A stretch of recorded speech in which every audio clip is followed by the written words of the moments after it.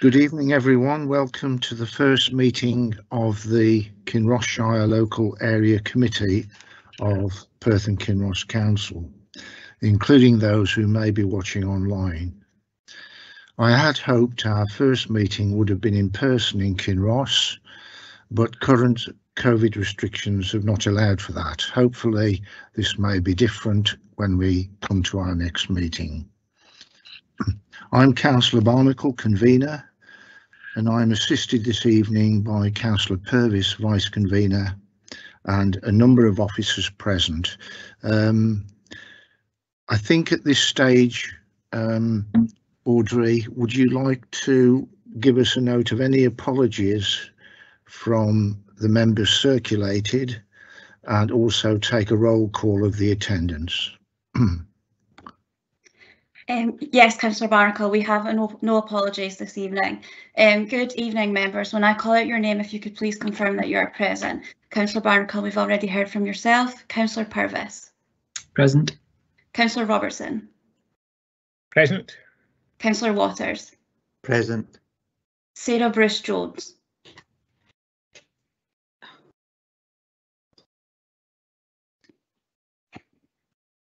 Present. David Collier. Present. Andy Miller. Present. Margaret Ponton, who I think we're still maybe trying to get into the meeting at the moment. Fran Principe Gillespie. Present. And Malcolm Thompson. Present. Thank you. We also have Councillor Lyle, leader of the council, here observing the meeting, as well as a number of officers from PKC in attendance. Thank you. Thank you, Audrey. Do we have any declarations of interest from elected members? No. From me. We have a request for a deputation in relation to item 5 on the agenda. Do members agree to hear that prior to consideration of it? Agreed. Agreed. Agreed. Now, the first item is item 3, the Kinross Shire Local Committee Pilot Scheme of Administration. As members may be aware, I've been campaigning for this area committee since I was first elected in 1999. This pilot has been established to allow us to test out a different approach to decision making in Kinross Shire over the next 12 months. And it is up to us to make the best of the opportunity this gives us. In terms of the operation of the committee, the Council's Committee Services team will provide its usual support, and the committee will have access to Council officers for advice, guidance and recommendations. As a Council committee, the Code of Conduct applies, and I would ask that we, as I'm sure you will do in any case, treat each other with respect and dignity at all times when undertaking this committee's business. The Kinross Shire Committee also involves representatives of each of the community councils in the ward, and we want to ensure that your views and opinions are taken into account throughout the decision-making process. This committee will focus on the physical place, that is Kinross Shire, and as such complements the local action partnership, which a number of us are also involved in and has a specific role in tackling local inequality.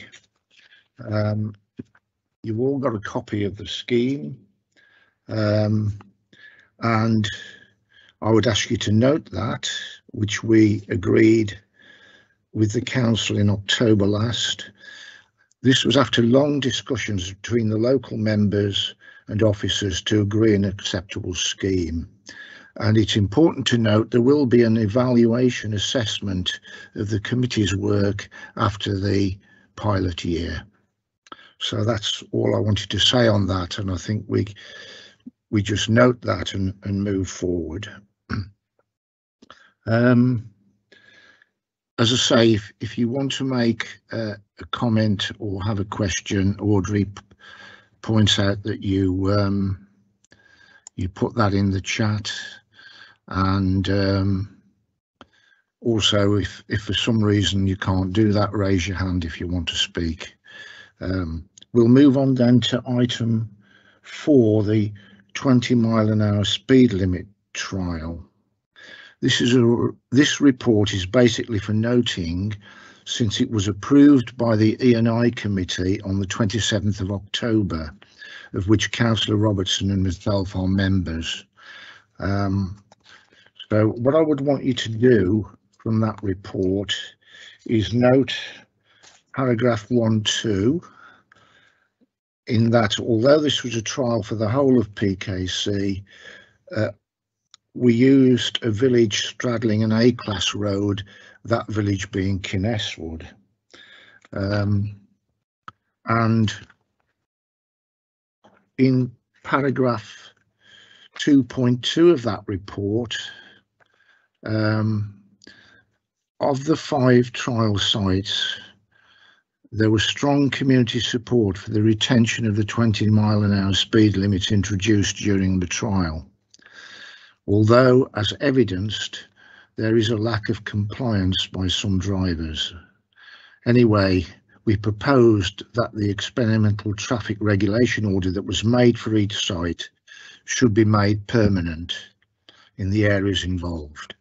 And paragraph 2.5,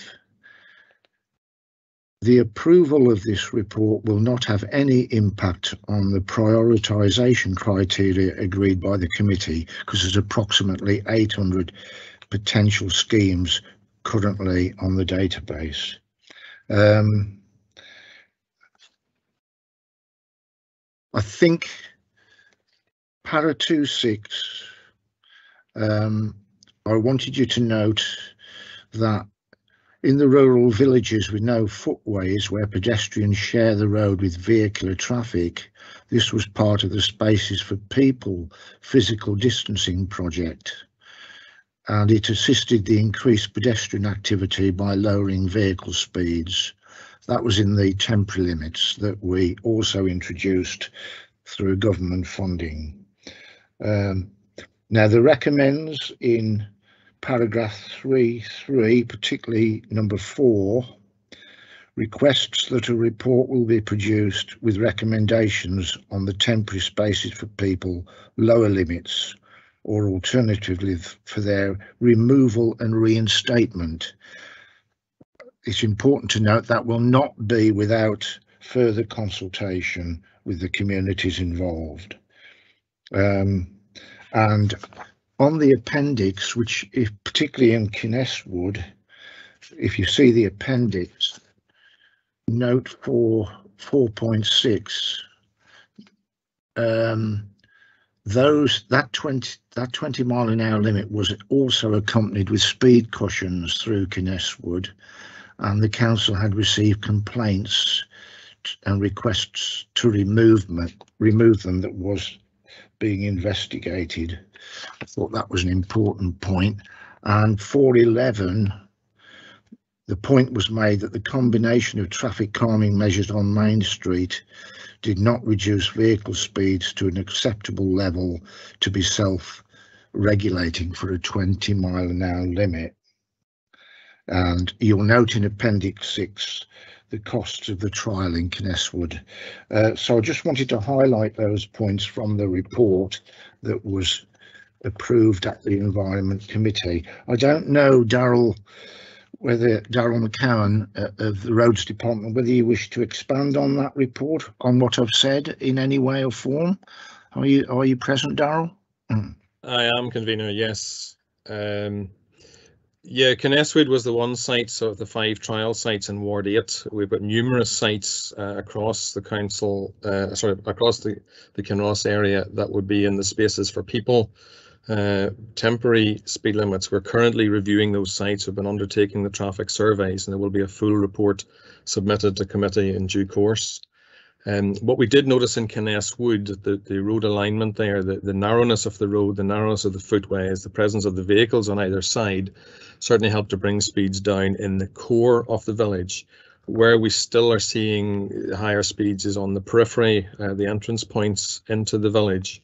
And that's where we will, I think going forward, we will want to discuss with the community about possible relocation or additional use of speed cushions or vehicle activated signs.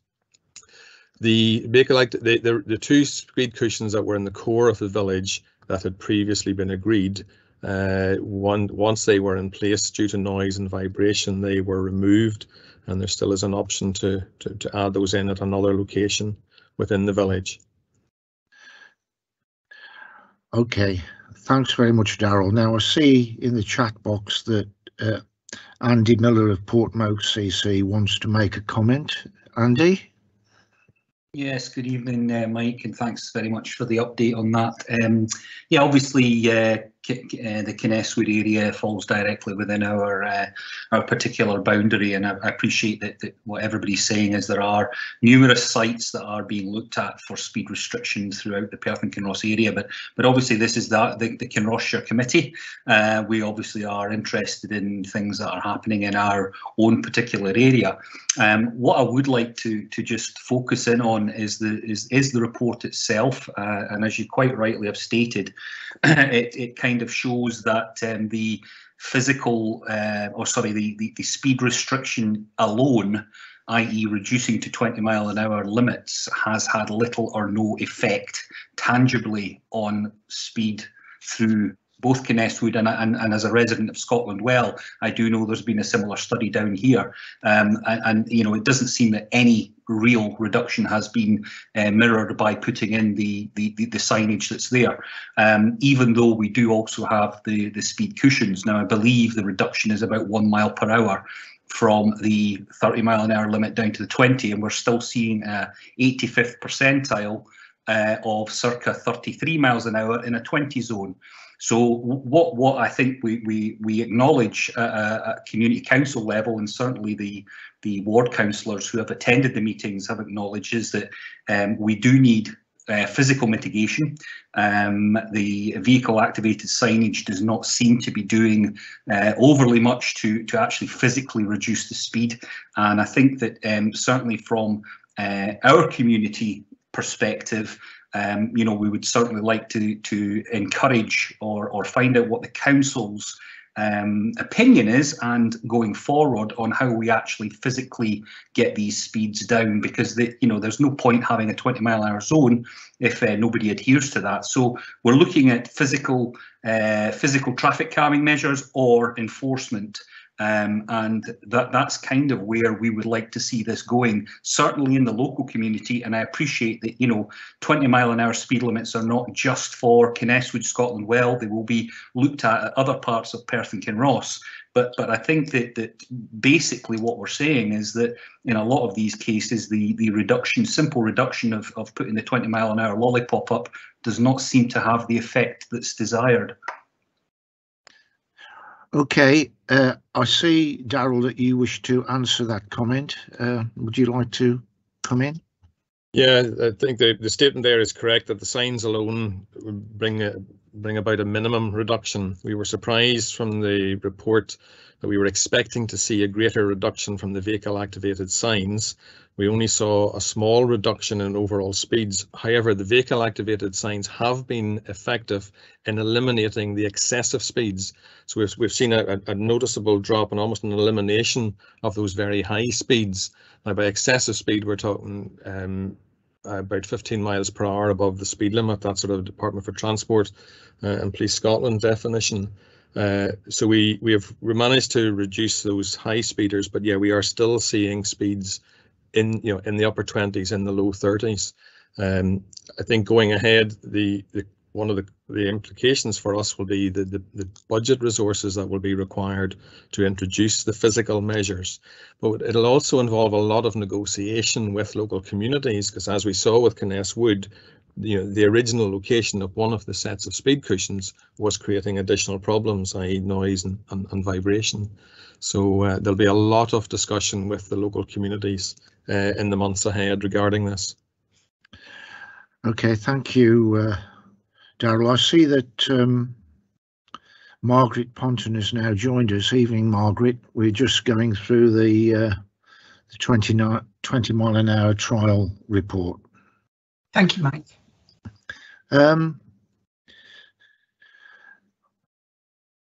There's a couple of questions coming. Andy, do you want to come back in with a question? Yeah, I know that Callum wants to comment, but I'll just deal with these two questions first. Andy, you're coming back in. Yeah, thanks very much, Mike. I'll try and keep this very brief because I know there's a lot to cover. Okay, so I appreciate exactly what has been said there regarding Darrell's answer and allocated funding. Obviously, from a local community viewpoint, Kinross community viewpoint, what I'd like to know for the areas in question, what we are seeking or what is allocated in terms of speed mitigation for this area, if at all possible.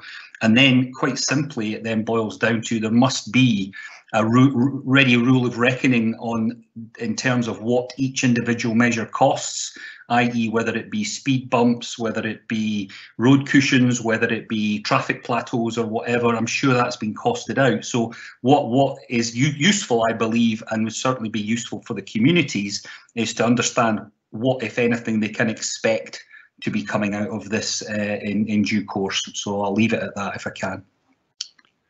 I trust you will note that, Darrell. In fact, do you want to say any more on that? But yeah, it was just to say that yes, we have those costings, so typical examples of different forms of speed reduction measure, and we can set up a meeting with the communities, with the, in the local villages, to go through the various options with local representatives. Thanks very much. Now, I see Councillor Waters wanted to ask a question. Richard. Thanks, convener. Just regarding the speed cushions and the location of them, it always seems a bit unfair that when they're in a built-up area and they're next to people's houses, they do tend to cause noise disturbance, and it does tend to be at night time when things are a bit quieter and they hear the rumbling of cars and that go by. If there is a potential in moving it out of where the built-up areas are they as effective, or if they're out with the area, or does that get compromised a wee bit, where people then, once they're over them, just start speeding up to the speed they might have been doing anyway? Yes, Darrell? The trial showed, and this is supported from other surveys, that you require a whole series of traffic calming measures. If we just have them at the entrance to the village or the periphery of the village where there's less frontage development, you'll find that the speeds are lowered at that point. But once the driver is past that particular traffic calming measure, then we notice the vehicle speeds will start to increase again. So you need to have them repeated along the route. We put in the speed cushions at all of the sites, so we would have a similar type of speed reduction measure at each of the 5 trial sites. In Kinross, you also have the priority systems. They work well whenever you've got a constant flow of traffic in each direction. So it's probably a case of each site needs to be assessed separately. If speed cushions are not acceptable in the core of a village because of noise and things, we can look at other options. But again, it's going to have to be on a site-by-site basis. Thank you, Darrell. Now, I think Councillor Purvis, you wanted to comment. You put a comment in the chat box a while ago. Do you want to come in now, Callum?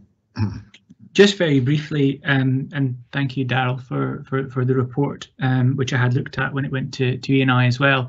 I think it's really useful to have the evidence basis and being able to actually see what effect or not those measures have had. And I suppose it's a difficult balancing act, isn't it? There's a strong desire in local communities to have lower speed limits, but in some of these instances, it doesn't look like it's had the effect that we might have hoped. However, the point you raise again about the reducing excessive speeds, which is important in and of itself, but we also then want on the other side of that speed limits to be self-enforcing. So I think I'll be really interested when the reports come back on the spaces for people speed limits, the 20-mile-an-hour ones, because I know that we have a number in Kinross-shire, the 2 extensions, one in Kinross, one in Milnathort, and then I think Drum, Keltybridge, Maryborough. I think that's all of them. And then at that point, you know, alongside the community councils, I think it will be interesting to get views of the wider community. You know, we'll have the empirical evidence as to whether they've actually brought speeds down or not, but what the views of the community are too, because I think that we've got to take both of those into account when we're making those decisions and making future decisions about any further introduction of 20-mile-an-hour. So thank you for that. Just a very brief question. I know that it's not in order, convener, to ask a question at this point, but do we have a timescale roughly for when those spaces for people assessments might be done, Daryl? They're underway at the moment, and the intention would be to report to E&I committee later this calendar year. And either the whole report or the section of the report that refers to Kinross can come back to a future meeting of this committee. Okay, that's fine. Thanks very much. I think since basically we were just noting the E&I report, I think we can move on from that now, but it will be minuted what's been discussed. Let's now go to item 5, which is the A911 east of Scotland Well, and I would call on Vice Convener Purvis to take this report. Over to you, Callum. Thank you, Convener. As many of you will be aware, speeding on the A911 has been an issue that has been raised for quite some time, and concerns have been raised by local residents and the wider local community about the issues that have been faced and accidents that have happened on that stretch.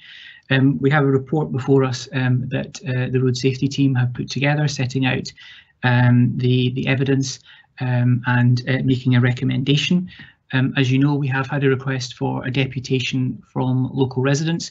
So what I will do is invite Mr. Lowry, if he is here. Can committee services advise if he's in the meeting? Here. Great. Okay. Right. Hi, Ali. You happy if I call you Ali? Yes. Yeah. That's absolutely fine. Can you okay, Ali. You have 10 minutes. I'll give you an idea when it's 1 minute to go, just so that you know when you're having to wrap up. And then once you have concluded, the members of the committee will have the opportunity to ask you questions. So just when you're ready, if you want to start your deputation. Lovely. Thank you, Callum. I'd like to start by saying hello and thank you very much to all the councillors so far for their support and what we're trying to achieve for a lowered speed limit in our section of the A911.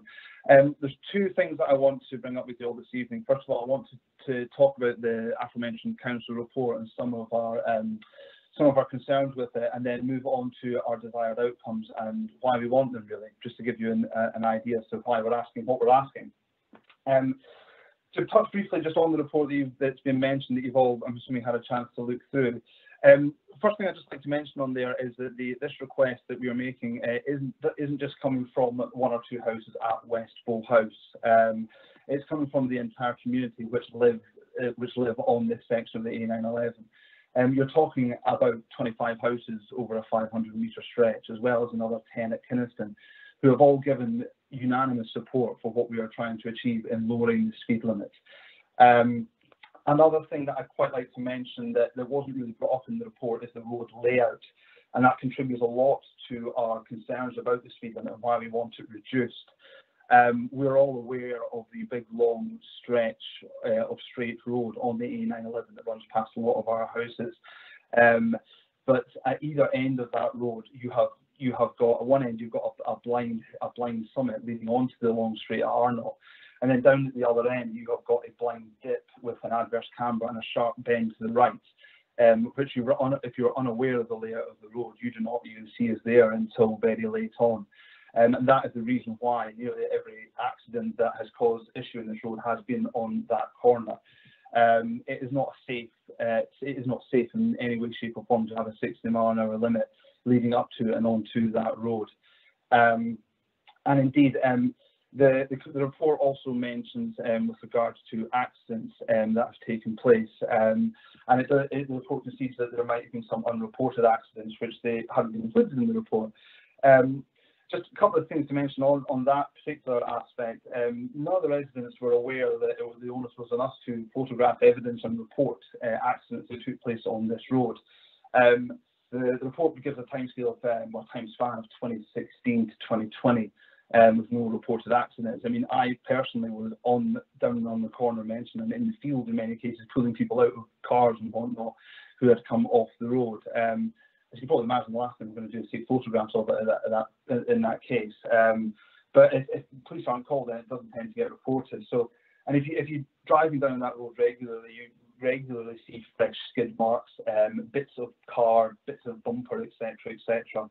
And just having a garden that overlooks this blind corner that's caused a lot of the accidents.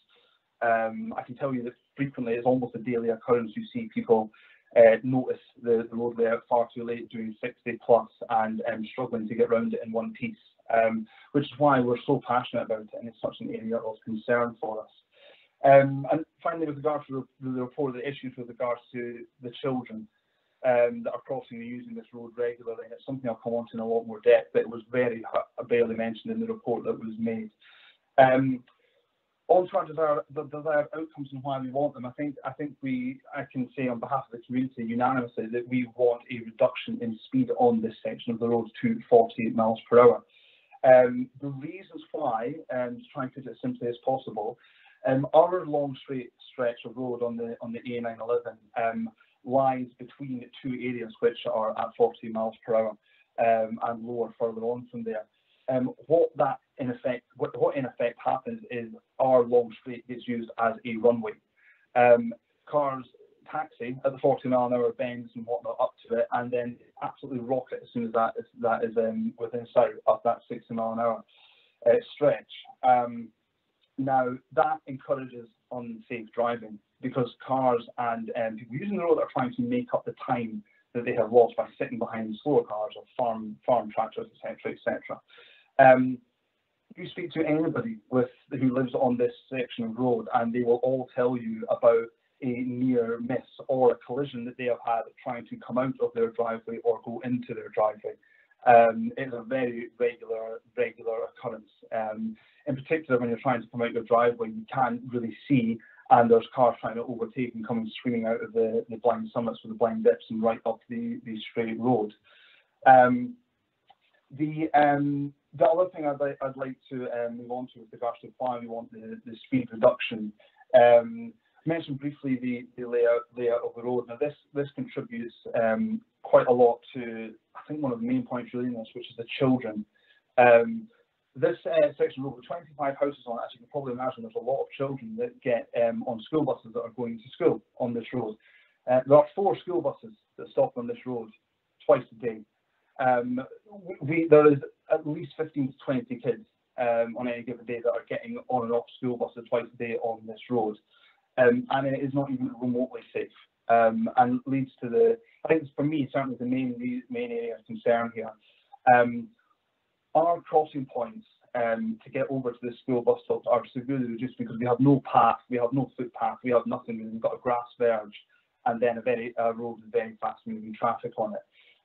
The points in which we have to cross are not, and certainly at West Bowhouse, are not a safe distance away from the corners and the blind hills leading onto this long straight.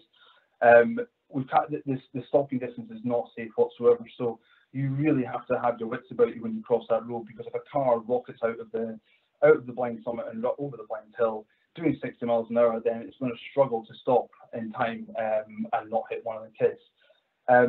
When you have negotiated getting over the road, you've also got the fact that you're standing, in many cases, for many of the children on this road, on a grass verge, inches away from fast-flowing traffic at 60 miles an hour. And this, in particular, is a point that the data taken from the report just cannot assess and cannot pick up. The danger that you have when you're standing with your children on the side of this road and the cars, trying to make up time doing 60 miles an hour plus, overtaking each other and going past. Which brings me on to the other point. Obviously, these school buses, when they're dropping off and picking up their kids, are stopping. and they're stopping on this long section of road. The places where the only available places they've got to stop are not really a huge distance whatsoever away from the Arnott end and the West Bowhouse end corners and hills. And what happens on a daily occurrence is that cars will be coming out onto the long straight at 60 miles an hour, and they will be overtaken. And the other cars will either have to abandon the overtaking manoeuvre because they see a stopped school bus, or they will have to speed it up in order to get in before hitting the school bus. And you can imagine the fear that we have watching this as our children are getting on and off the school bus. And all that means, to just give you an idea of the speed, using the council's data that they put in the report, there are 90 vehicles a day using that road going over 60 miles an hour. I think we can all probably assume that the majority of the usage of the road is going to be in rush hour times. So generally speaking, times when people are to and from work and to and from school runs, when the school bus is there stops. So the risk is absolutely huge. And using, again, harking back to the data, the 85th percentile speed limit on speed that's being done on that road is 57 miles per hour. If one of those cars going 57 miles per hour, which is within the stated speed limit, hits our children, there's a 95% chance that those kids are going to die. So you can see why we are so passionate about getting this situation resolved and getting it reduced. It's just not safe whatsoever. So that is our main desired outcome, and why we want the speed reduced to 40 miles an hour to put us in line with the rest of the equally populated areas of this stretch of road. Secondary to that, certainly, is some signage. I've mentioned this already, but there are no signs whatsoever. There is nothing at all to signify that there's any children crossing that road. There's no school bus signs. There's no children crossing signs. There is a couple of horse crossing signs, which is a bit bizarre. There's no school bus stop. I mean, there's nothing to tell you that the road has been regularly used by children. 1 minute. 1 minute left. Okay. Couple of other points worth making. The overtaking is a serious issue, and certainly there should be double lines on the road around the blind corners and over the summits, so we can stop people pulling out and overtaking right as they get onto the straight and putting their lives and our lives at risk, basically. Longer term, I think this harks back to the fact that we are a community, which is sort of ignored within the report. We visit each other's houses regularly on the stretch of road. We don't have a safe footpath to do that. We don't have a safe footpath to go into Scotland well. So certainly one of our final desired outcome is having a safe footpath to get to and from Scotland well, and to get to each other's houses, so we can safely do that and not put lives at risk, really. And finally, the environmental impact. Every time we need to go for a pint of milk, we need to take the car. With everything that's going on with the environment, it's not ideal. But certainly our number one desired outcome is the speed reduction, with the rest following in order as I put them out and say. And thank you. Okay. Thank you, Ali. That's your time. Thank you very much.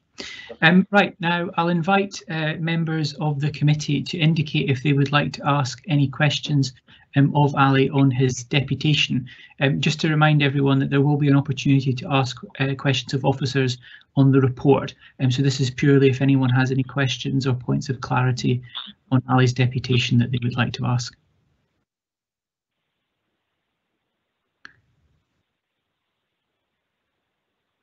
Councillor Waters.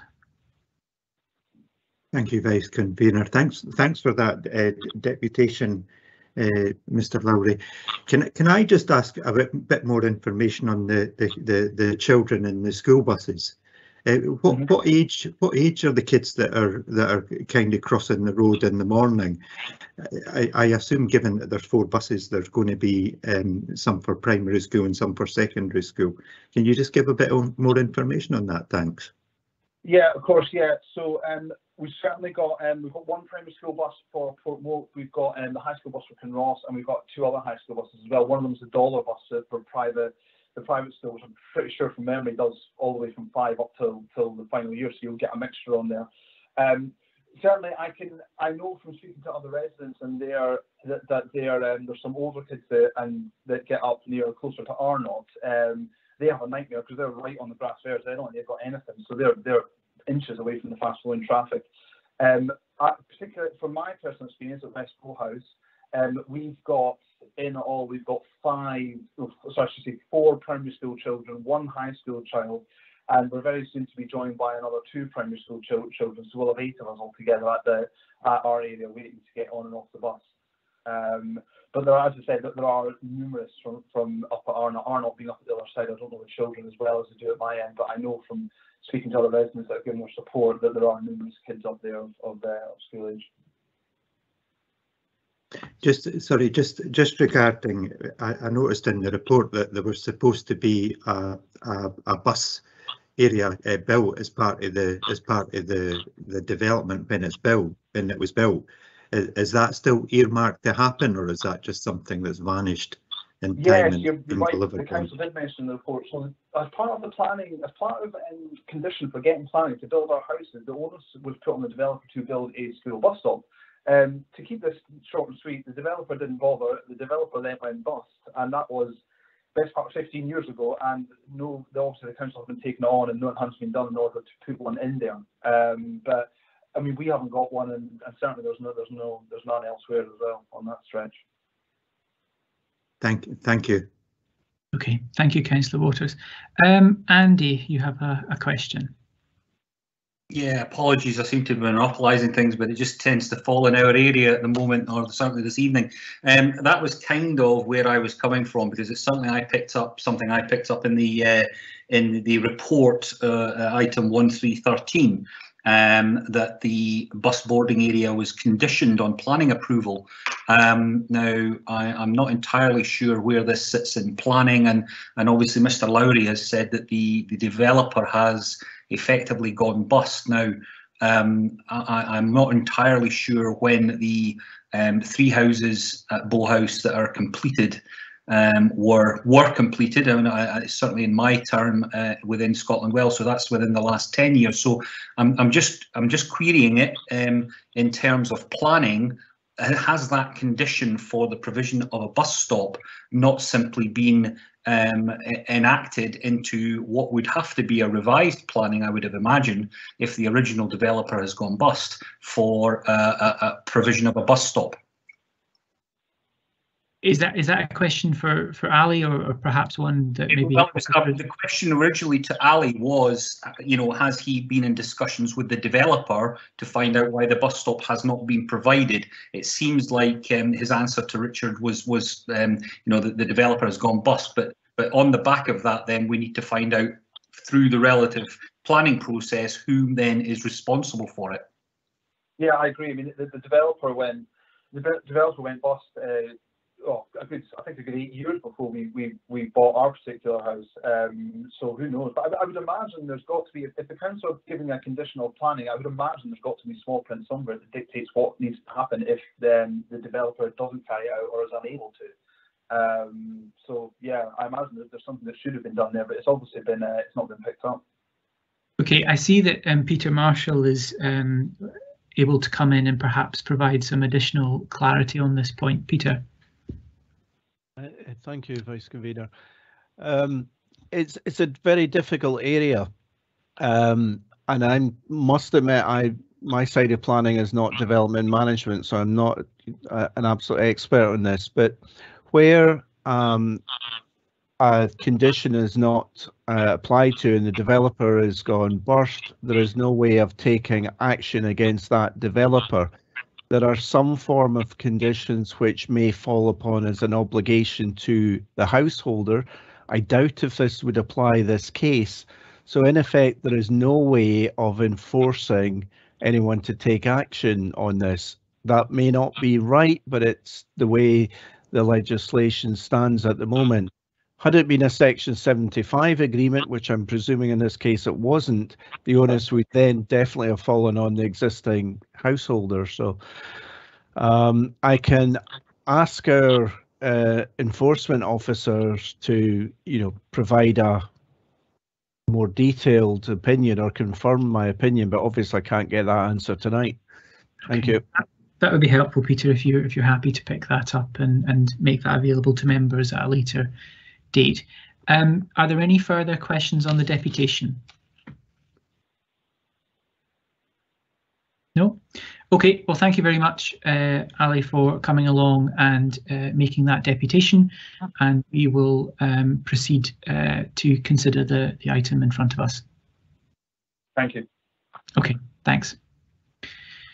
Right, before we move to questions on the report, I'll just check, Darryl, is there anything you want to say to start, or are you happy to move straight to questions?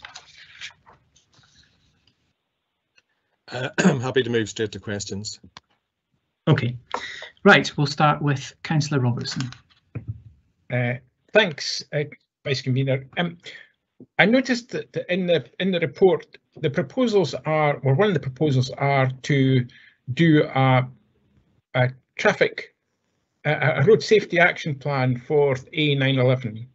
Now, my understanding is that the road safety team is extremely understaffed, and there's a huge backlog of works requiring to be done. I know that Mr. McEwen does his utmost to try and keep things moving forward, but even I know of a huge backlog of things that I'm waiting for. So I would want to know when a route action plan is likely to be delivered, and do we have the staff in place to actually put the recommendations from the route action plan into action in any sort of reasonable time? Darryl. I'll answer the second part of that first, if I may, Councillor Robertson. We don't know what the recommendations are yet, so it's difficult to say when they would be implemented. The route action plan looks at an entire route rather than just a small section of a road. So we would be looking at the route from Milnathort right through to Ockmere Bridge. It looks at both rural and urban sections. We look at traffic flow, categories of vehicle speed, direction of flow. We look at collision history, casualty history, and the contributory factors that lead to those collisions. So we will be looking at that whole route, and this year we have put in route action plans as being one of our performance indicators within the team, and the A911 route action plan is one of the routes to be delivered. The target was before the end of this financial year. And we're currently working on that, but we don't know what the full list of recommendations will be when they will be implemented. Some of them, such as making the temporary reduced speed limits permanent, could be implemented within the next 12 months.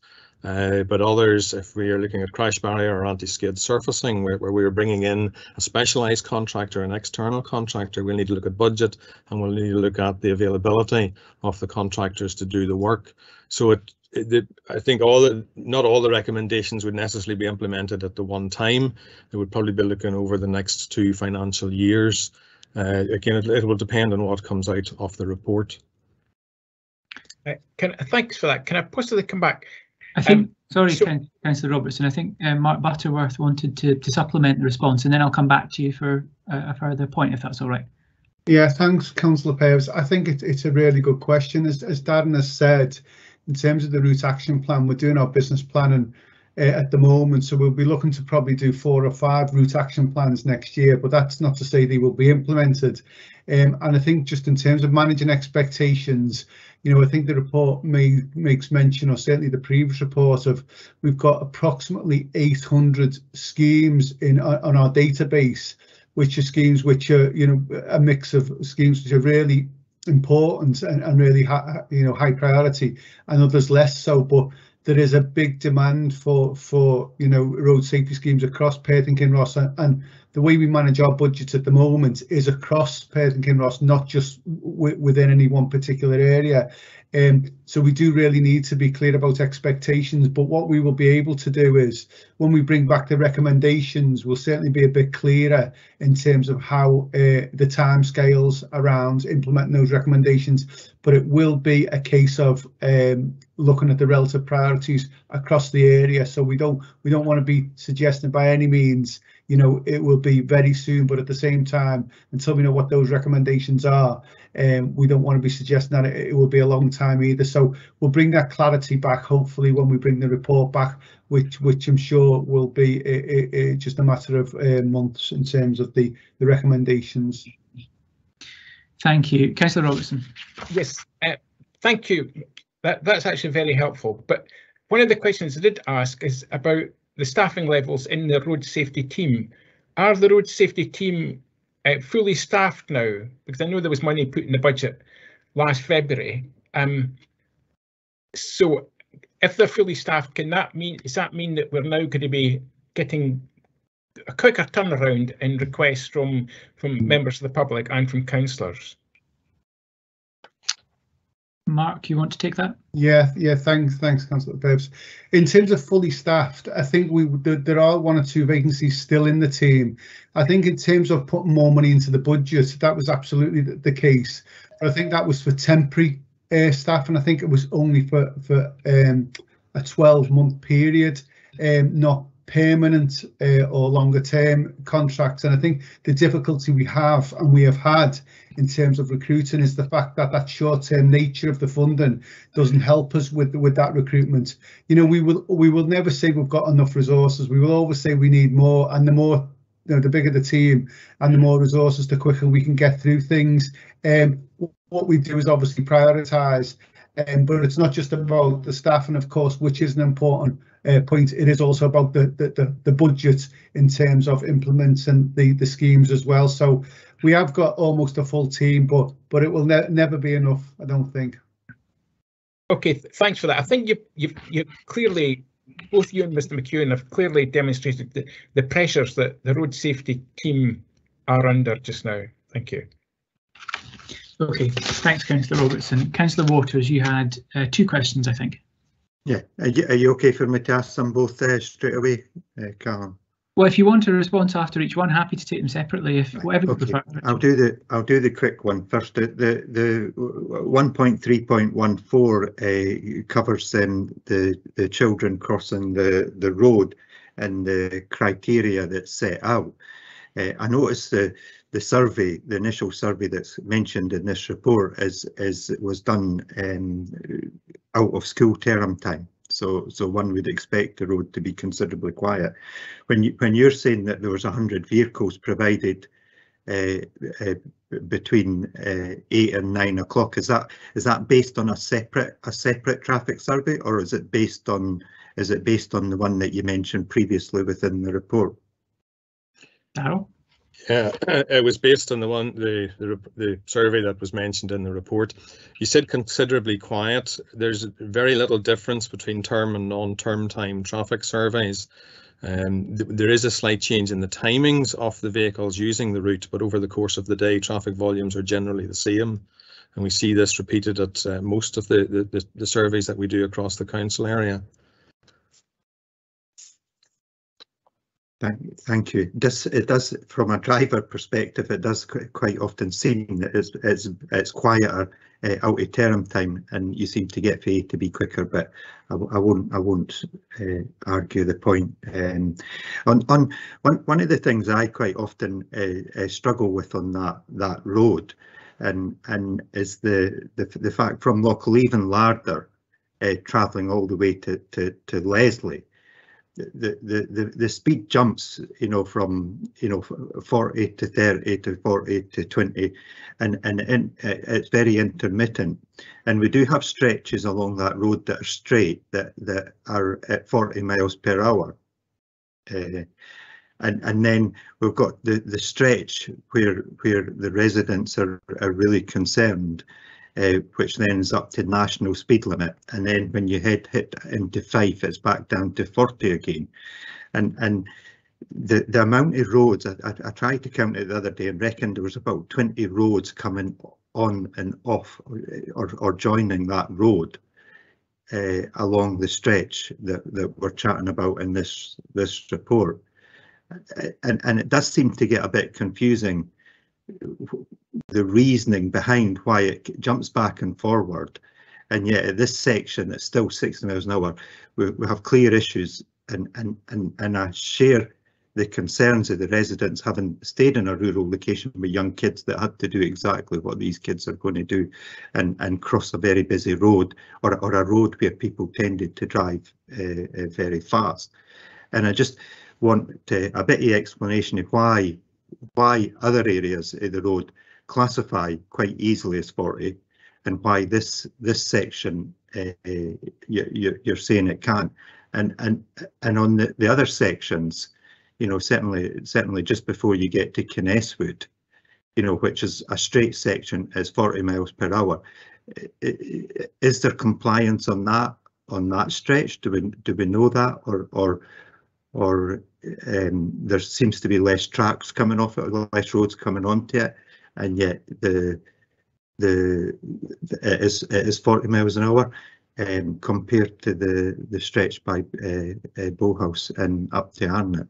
Thank you. Okay, Darryl? Yeah, there's a few things I just want to clarify there. There's reference made to it being a 60 miles per hour road. The road subject to the national speed limit. Some vehicles are already restricted to 40 miles per hour. So I mean, it depends on the type of vehicle that is using the route. The reference to it being a very busy road, I think in the report we demonstrate that in comparison to other A-class roads, both in the Kinross area and elsewhere in Perth and Kinross Council, it's not one of our busier routes. That the volume of traffic is significantly lower than the likes of the A977 or in some of our urban areas. In reply to the reason why the speed limit changes, this is something which has been addressed a number of times in consultation with elected members in the Community Council. It used to just be that Kinesswood and Scotland Well villages had the national urban speed limit of 30 miles per hour, and all other sections of the road were subject to national speed limit. Over the years, because of the short distance between Kinesswood and Scotland Well, the speed limit there was lowered. The two communities at Easter Bulgeddy and Wester Bulgeddy had petitioned for a lower speed limit, and they're recognised as settlements within the local development plan.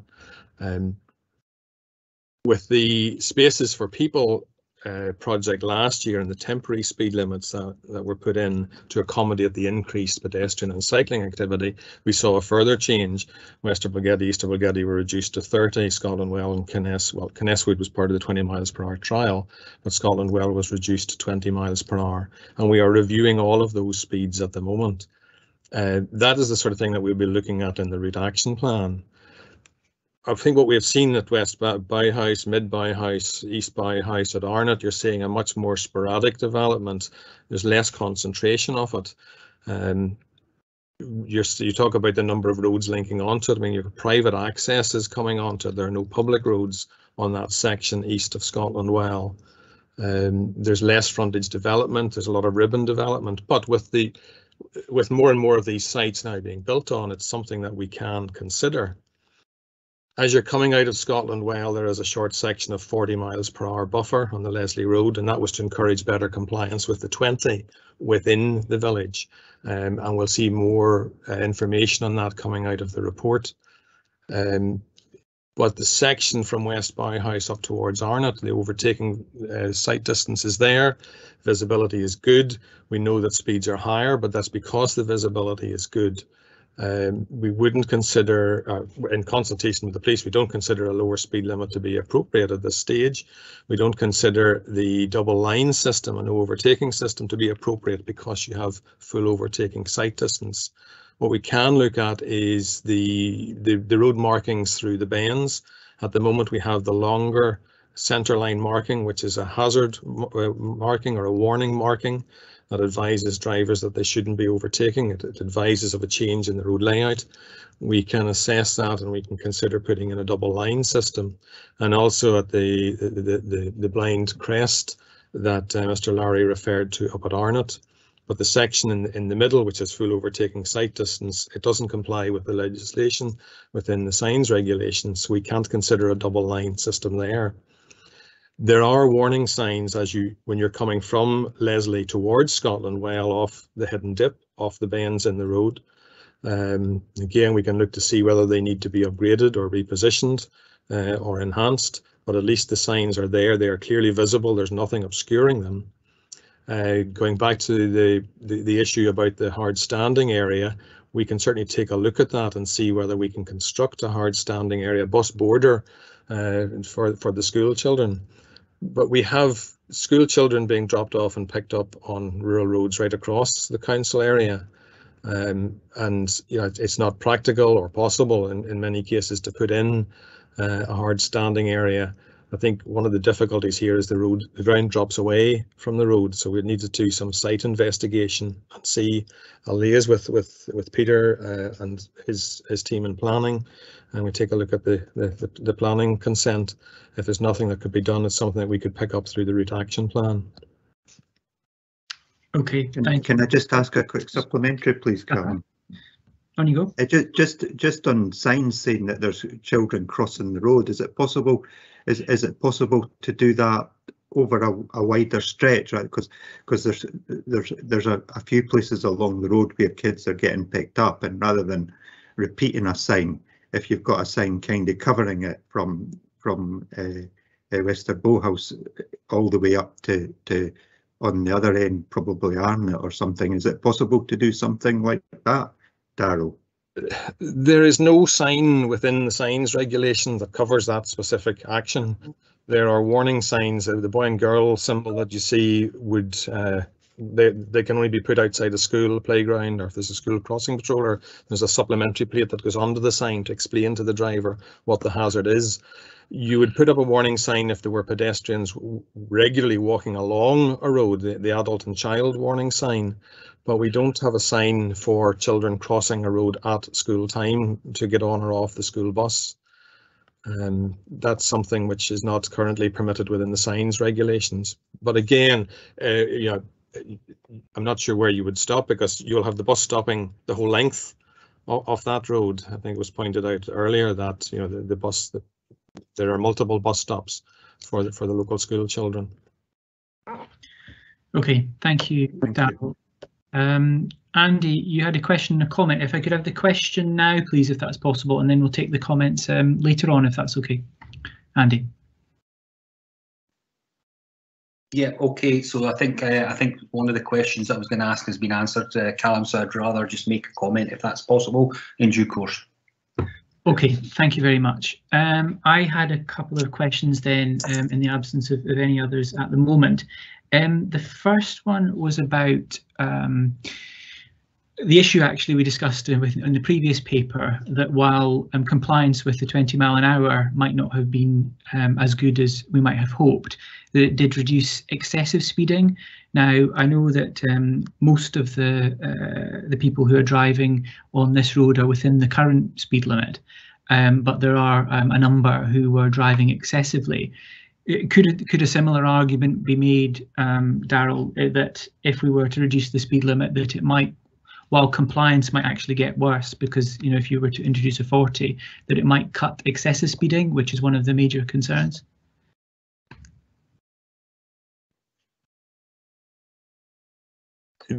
For a speed limit to be effective, it needs to reflect the road environment. In other words, it should be self-enforcing, and the driver understands why they're being asked to reduce their speed limit. I think it's very clear when you have an urban development and the driver understands you've got more activity, more shops, more houses, more businesses, footway, street lighting.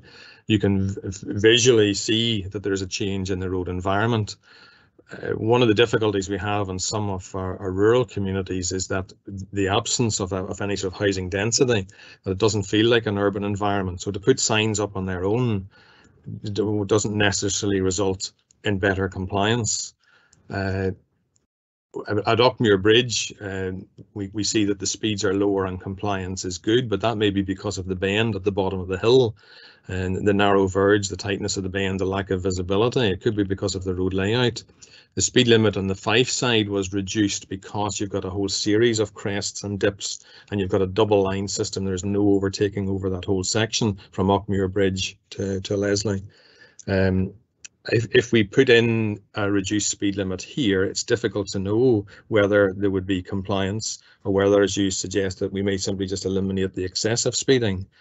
If you only have the reduced speed limit over the section from Scotland Well to West Bowhouse, we're likely then to see an increase in speeds along that straight as drivers take the opportunity to overtake. We could lower the speed limit on that section, but again, because the visibility is good, drivers may still choose to overtake. So it's a difficult one to answer that, because again, we're trying to preempt what the driving behaviour will be like. Okay, thanks for that, Darryl. And my second question was in terms of the means by which speed limits can be reduced. So obviously we have the usual approach of a traffic order. I know there's this option of an experimental traffic order. Could you just explain more about what that is, what it can be used for, and in what circumstances that would be deemed appropriate? The traffic regulation order is the legal document that makes the speed limit enforceable. For most of our speed limits, we will go straight to consultation on a full TRO. With the Spaces for People project last year, because of the sudden change in driver behaviour and road use behaviour, we were allowed to use a temporary TRO, a TTRO, to introduce the 20-mile-per-hour speed limits and the 40-mile-per-hour buffers. And that's normally only used for roadworks or for emergency purposes. Experimental TRO is the sort of thing you would use for a trial. So the 20 miles per hour speed limit trial, which we reported on earlier, used an ETRO because that was a long-term trial. It was planned in advance, and we knew that was coming up. You still have to go through the same legal process. There's still consultation involved, unlike the TTRO, which you can implement almost straight away. But an ETRO should only be used where it has justification. If the decision was taken to introduce a 40 miles per hour on all or part of this section of road, we'd probably be looking to go into the full TRO consultation rather than using an experimental TRO. There needs to be support from the Police Scotland as well for the introduction of an ETRO, and they would also be consulted on both a TTRO and a full traffic regulation order. So I'm not sure whether the particular scenario that we have here is necessarily appropriate for an ETRO. And I suppose if we were to look at reducing the speed limit, is there a way of doing it similar to what has happened with the 20-mile-an-hour trials of actually undertaking speed assessment in advance of introduction, and then once that has been put in place, and if so, would that affect the means by which you would seek to, what would you use, a TTRO? Would you use a TRO type thing? Yes, I think if we were going to make any changes, we would use the current data and follow that up with other surveys after the signing or any other road measures had been installed. But again, so back to the fact that the police had said that they didn't consider a 40 miles per hour to be appropriate or necessary on this section of road, which is what the traffic and network team have stated in their report as well. So we would need to discuss with the police again whether they think that this is something that we should pursue or what demands it would place on them, because there'd be an expectation for enforcement if compliance is poor. Okay, and just on that final point, Darryl, I think that there was, in the response back from the police, they did say that while they did not support the introduction of a 40-mile-an-hour, that they would enforce it, resources permitting, should it be introduced. Was that correct? Yes. Yeah. Okay. Right. Thank you. Can I ask if there are any further questions from members before we move to considering the recommendations in the report? No. Okay. Right. Well, I know this is a difficult issue, and there's a lot of information to consider, and thank you very much for the work that Darryl and his team have done in putting together the report, which is very helpful, and also to the residents for their deputation. I think that we can all agree that the route action plan should be welcomed and is something that we would like to see progressed as soon as possible, and I would ask that as part of that, consideration be given to some of the issues that have been raised by residents, including the issue of overtaking on certain stretches, and also the safe footpath link from Bowhouse to Scotland Well, which clearly is resources permitting, and given the issues you've raised about there not being a particular specific sign for children crossing, if that could also be considered as part of the route action plan. However, I do think that in relation to 3.21, I do disagree with the recommendation. I do think that given the concerns of residents and while compliance on the whole is good with the speed limit, that the excessive speeding in certain cases is still a concern.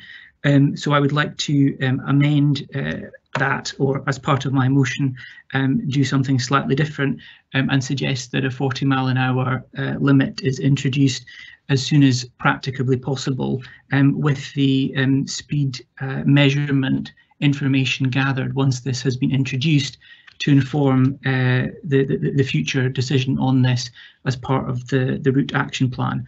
I won't, as part of the motion, make any specification in relation to the means by which you do that. I think that would be an operational matter for officers to determine. Do I have a seconder? Councillor Robertson.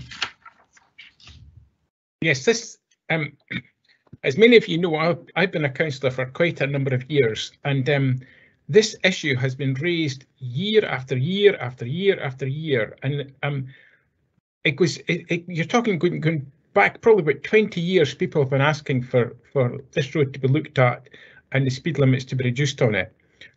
Previous councillors and Portmore Community Council and local residents have lobbied hard year after year after year to have their concerns addressed. I think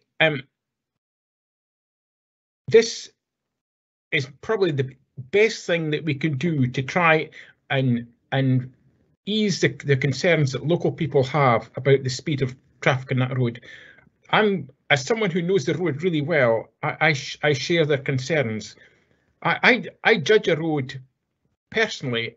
If I would be happy to cycle it, I think it's a safe road. And I have to tell you, I've cycled nearly every road in Kinross. I have never, ever cycled the road between Auchmuir Bridge and Scotland Well, because I don't think it's safe.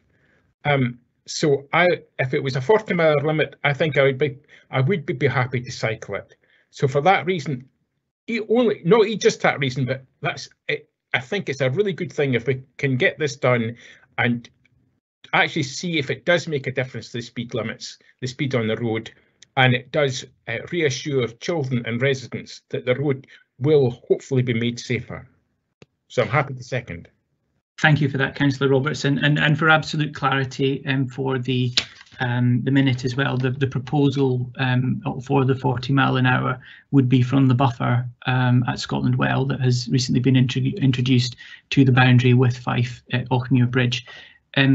Darrell, I don't know if you wanted to just make any comment or seek any clarity on the proposal. Thank you, Vice Convener. Yeah, I mean, that's something that we can look at, or we can investigate that through the route action plan, if you're happy for that to be included, rather than taking it just as a separate motion on its own, because there may be other traffic regulation orders to be introduced over the length of the road. But I just wanted to comment, I should have mentioned this earlier, there was reference to a request for a footway link between West Bowhouse and Scotland Well. Although speeding and driver behaviour on the road has been a concern over a number of years, this is the first time we've been aware of a request for a footway link. I do need to explain to the members at the meeting that there is no land available within the road boundary to construct a footway. The verges are narrow, and it's something that we can consider, but unless land is available or there's agreement from local landowners, it's a project that's not likely to proceed within the near future. We have a long list of new rural footways, and we are prioritising those projects that we can deliver where land is available. So it's something that will require a fair bit of investigation before we could give any commitment to delivering. Thank you for that, Darrell. No, I think we're absolutely cognizant of that, and that's why we've suggested that it's just the options are considered. Clearly, there are long-standing issues across the whole of Kinross, but specifically in Portmore with the issue of the lack of safe link between Scotland Well and Kilmagadwood. So there are absolutely other considerations there too. I'll take Andy and then come to Malcolm. Andy. Thanks very much, Councillor Purvis. I'll just quickly go through the comments that I have. One of the things I note is that the actual report, or indeed the data gathering for the report, was conducted during August last year. I therefore ask Darryl for the validity of that data, given that we were in the middle of a pandemic and most of us are working from home. So I would question the road numbers that are within the report. So that's the first thing. Secondly, you know, it has been mentioned that you're looking at the route action plan of the A911. We have a vast variety of signage between the Larder and Scotland Well, 20s, 30s, 40s, 20, 30, down, up and down all the way along. You've already conceded there that, you know, you could look at the extension of the 40-mile-an-hour limit and assess that. You know, there's no reason why that can't be put in as a temporary thing, a temporary speed limit that can be assessed in terms of compliance. As a minimum, I would like to see the 40-mile-an-hour extended out to Bowhouse. I appreciate that there's a long straight after that, and I have gone on record, so I'm not saying out of turn that I'm a bit more nervous about extending up to the boundary of Fife, but I am all for any speed restrictions on any rural road. End of. So irrespective of my personal opinion, I am supportive of any action that would extend the restricted speed limits beyond the boundary. And if we can look at even a temporary measure to see what that effect has out to Bowhouse, I'm absolutely 100% behind that. You mentioned that, you know, obviously that would require enforcement. I have to say that you know, we've gone over old ground here. The 20-mile-an-hour speed limits in the centres of population are not getting enforced. We are seeing average speeds of 33 miles an hour through Kinross in a 20-mile-an-hour zone. That's the 85th percentile. So, you know, the signage isn't working. We've talked about physical mitigation, but the reality of it is without enforcement, without a speed camera, a speed gun or something being there, then it's not going to work. So I would rather see 40-mile-an-hour signs put up and see whether that does reduce the excessive speeding, as it has only had effect in the centres of population. That would be better than no effect whatsoever. So I think that would certainly be, as a minimum, what I would like to see considered in this stretch of road. And beyond that, obviously, there are additional issues, I granted, and that is for the route action plan. So, you know, at the end of the day, I'm saying that anything is better than nothing at this moment in time, and we have to take account of the concerns of these residents, particularly in relation to road safety. And I know that you've got a lot of other sites. You've mentioned there are 800 sites you're considering, and I absolutely get the council's position on that. This is the Kinross committee. We are concentrating on issues in Kinross, and so forgive us if we bang the pans and beat the drums for our area, because that's how we see it. Okay, thank you for that, Andy. And Malcolm.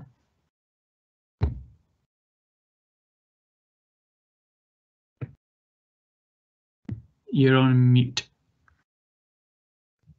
Sorry, I was just thought I'd give a short alternative view, probably an unpopular one, but to point out that that's a arterial road, local route into Fife, and by introducing a lower speed limit, all you're going to do is increase driver frustration, because nobody's taken into account that people actually have to get from A to B from Kinross into other areas. I'm all for other actions, signage, warning signage for like the bus stop, etc. But I do feel that constantly lowering speed limits for motorists going through Kinross is just going to increase frustration, which increases bad driving, overtaking, etc. That's just my point of view. Okay, thank you for that, Malcolm.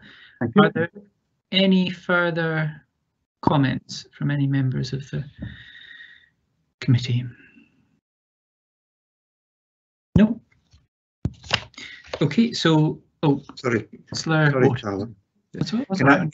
Can I just make a quick comment and just you know, when Peter Marshall and Darryl sort of saying they will have a look at the the issues with the children getting on school buses. Just, you know, I think that's an important part of this as well, and just appreciate that they're both going to go away and have a look at this and hopefully come back to elected members, community council, but most importantly to the residents, to see what can be done just to make it safer for kids getting on and off the bus. Thank you.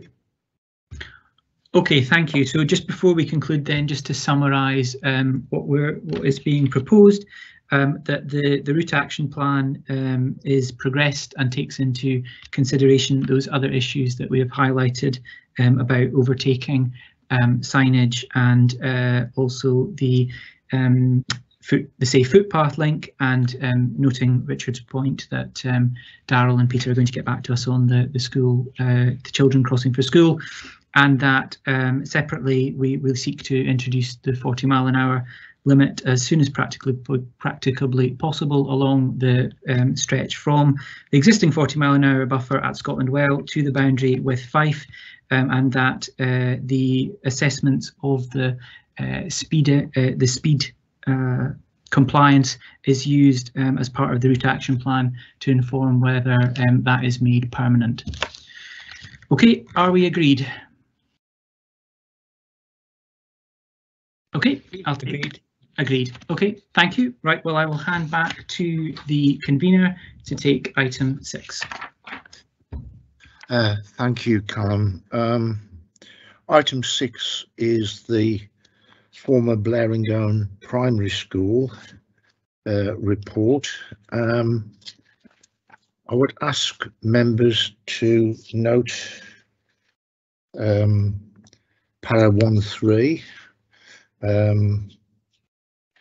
The school was declared surplus to requirements, contrary to the wishes of at least 3 of the local members in June 2019. We did put out a residence letter following that to gauge interest in retaining the school for community use, and that was inconclusive, and it was actually a poor response, to be honest. The main point I would like to say under the paragraph about community facilities in the area, well, yes, there are some, but there are none in the village itself, which I think is the important point. During the period I've been a councillor, the Blaringone's lost virtually all its facilities that it did have.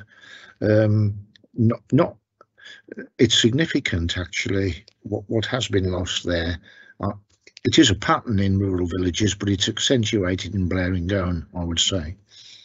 I was concerned that the slow progress in developing a community trust might mean decisions taken on the school's future before it was established. But the proposals in paras 4.1 to 4.3 do buy the community time for 1 year to consider the viability of lease or asset transfer. So I'm quite happy with that approach from the report. I don't know whether Officer Haxton, if he's present, wishes to expand on that report from what I've said. Are you there, Lee?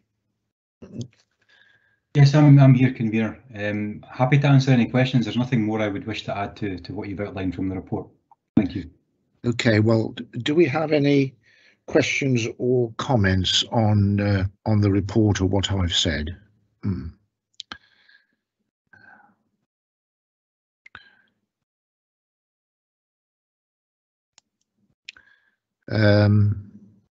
Is that you, Callum, coming in with a question? I think Councillor Waters was ahead of me. Okay, Richard. Thank you, convener. Probably a question for you, actually, convener. A lot of this looks like the Fossaway Community Development Trust and the potential in finding a community type solution to save, you know, a community that has really lost all its community buildings and has nothing left. And I fully support what you've said, that it would be good to have that this could be safe for the community and used by the community. But just to ask you, the development trust, what stage are we at? Is it at in setting that up, and is it likely that it will be set up in time? Yeah, within this year period. Thanks. What I can tell you, Richard, is we've worked for a year on setting up one in Fossaway, but we've had an approach from the neighbouring parish of Mocket, which is in Clackmannan district.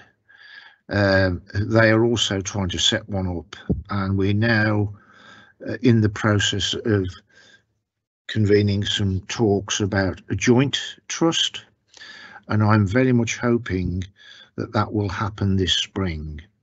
Certainly, I would be very disappointed if it didn't, given the momentum to date and the background work that's already been done. So I would feel pretty confident that we will have a trust in place by the end of the spring this year. And one of the items that is a priority for us would, I think, be what we can do in relation to the school. One member of the trust is from the Blaringone area, and she is in touch with other residents and former parents of former school children, and I think there is definite interest in what is proposed. Okay. Good to hear. Thank you. Right. Do you want to come in next, Callum, with a question?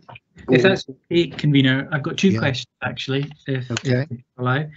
The first one is on the funding for the necessary works to upgrade the building. It's given a suggestion of £30,000 that would be required to get it back into a suitable standard. I'm just wondering if perhaps one of the officers could outline the options available, because I know that securing funding of that might be one of the things that communities might be hesitant about. And while I know there is funding available for community asset transfer and the like, if we were to explore a lease option, does the council have any funds in order to undertake that work ourselves? That's the first question.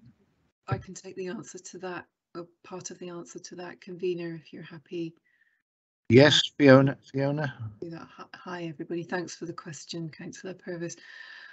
Just to double check, you're asking about options for funding the repair and upgrade works that would be required, rather than costs to the any community group to develop and put in place a lease, because sometimes we get asked that as well. In terms of options to find the capital costs to repair and get the building, to a sufficient standard that it could be used by the community, one of the advantages of the development trust option is that development trusts have access to grants and other sources of funding that the council doesn't. We can have a look with the trust, as it emerges and gets itself set up and settled down, to see what options there might be. There are a range of funding options available to independent community-led trusts, so we can work with Fossaway to look at those. The council's own capital budget, as councillors will know, is pretty hard pressed, and there are quite a few buildings that are already in use. We have a town hall in Cooper Angus, for example, where we're needing to look at how we use our existing funds to prioritise those buildings that already have not been closed and are still in use by the community. On the cost of, just briefly to say, just on the cost of working to get a lease in place, legal costs, advice to a community organisation, etc., etc. Again, there are various routes available to community organisations to help meet those costs, and again, we can work with the Development Trust to look at those. One option is the Community Investment Fund, which is a council fund which is exactly for this kind of project. Okay, thank you. And Thanks, my Fiona. second question, if I may, convener. Yes, on you go, Colin. It was the reference in the report to the discussion at the Council's Corporate Property Asset Management Group and the recommendation to dispose of the property, which has been put on hold. So sort of two parts to this question. Does dispose mean sell, or does dispose include things like community asset transfer? I assume it doesn't include lease, because that's not disposing it. So that's the first part. And then the second part is on hold. Is that on hold? I know the recommendation says that it's sort of looking at reviewing it in 12 months' time once the development trust is up and running. Can we just have some reassurance that the council wouldn't move in advance of that timescale on disposal? So on the first part to your question, Councillor Purvis, yes, disposal can mean a number of things. It can mean marketing a building for sale, for commercial sale. It can mean disposing of it to the community for the benefit of the community. So it's a broad term. And on the second part to your question, yes, I mean, I think the report is clear at para 3.2 about that, and of course there will be the minute of this meeting just noting and flagging that potential to dispose of the building. You know, that's not going to happen in a rush. There have been situations in the past. We did a community asset transfer up in Highland, Perthshire quite recently, where you know, we moved quite fast on that because there was a development trust, a local organisation that was sort of ready and willing to crack on. I think the council has a legal obligation to look at all of the options when it's disposing of assets and making sure that it's getting, you know, best value for those assets. But it's always keen to find a community-led solution where there's potential to do that. And the Community Empowerment Act, which became law 6-7 years ago now, really emphasises that. So this is exactly the kind of thing that we want to see happen. We want to work with communities to see buildings like this school turned around to be, you know, an active, vibrant asset for a local community, especially a small place like Blarrington, for the reasons that you and the convener have set out. But there's got to be a viable group on the ground which is up for that. Thank you. Thanks, Fiona. Now, I see that Sarah Bruce-Jones of Fossaway CC wants to ask a question. Sarah? Thank you, convener. I think it's actually been covered. What I wanted to find out was if we cannot find a community solution, whether it's the Development Trust or others, what is the likely fate of that building and the land around it?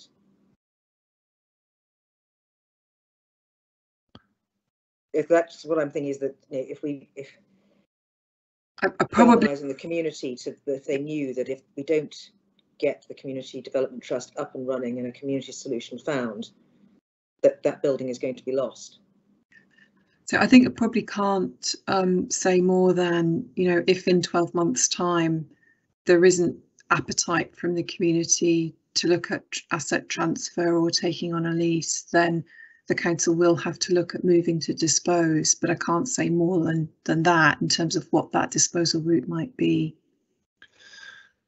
Could I just come in on one point which has occurred to me, which was raised by the member of the trust that lives in the Blarrington area?